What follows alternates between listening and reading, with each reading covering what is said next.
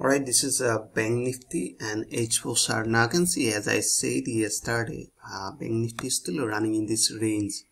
So actual market range, and we are expecting that price will hit this upper boundary somewhere here. So where is the upper boundary? So you can see I just connected most recent swing high point. So this is a high point, this is also high point, and we are expecting price will hit this level. Let me zoom a little more. Okay, now you can see here, yeah, somewhere here. So means price is still running like that. Okay, now you can see this one, this one. This is the actual boundary. All right, now price again retraced toward this level. Now you can see here, and we are expecting that price will touch this level of 24,000, let's say 300 almost.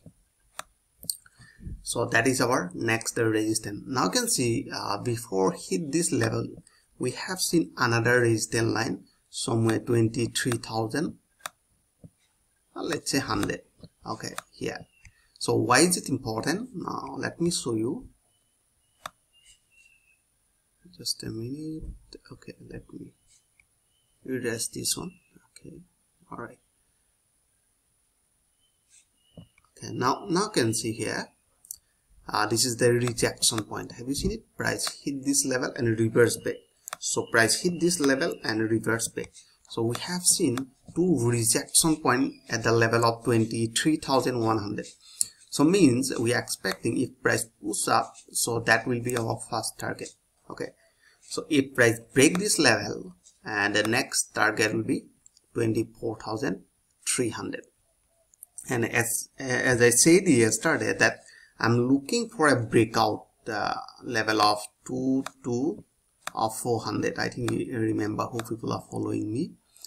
So I was looking for a breakout if price break in this level. So definitely I was looking for buy, but price not able to break this level and reverse back. Now most of the people are thinking, can I go for short or I short there? No, actually I'm not looking for short because trend is running in an uptrend. I'm looking for buy after giving a retracement, right? So most of the new traders are doing big mistake. They are entering in both direction. All right, so that is very dangerous. So when trend is running in an uptrend, you just go for buy after giving a retracement, or you can say correction.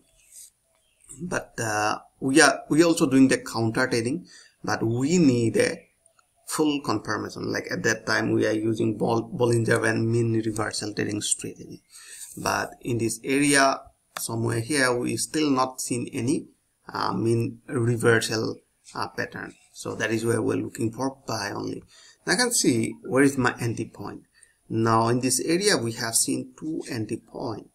One, if price retrace back again toward this supporting line. Why? Because most of the time it happen like that. Okay, so if price retrace back, so definitely I'll go for buy in this area exactly. And if you wanna enter trade in option, so you can go for here call spread or bull put spread also here. So target will be somewhere here. All right. Or another scenario, if price not able to retrace to this level, if continue toward upside, so I'll apply here a breakout trading strategy. So my first target will be somewhere here. So I hope you enjoyed this video. If you like this video, please like and subscribe, and thanks for watching.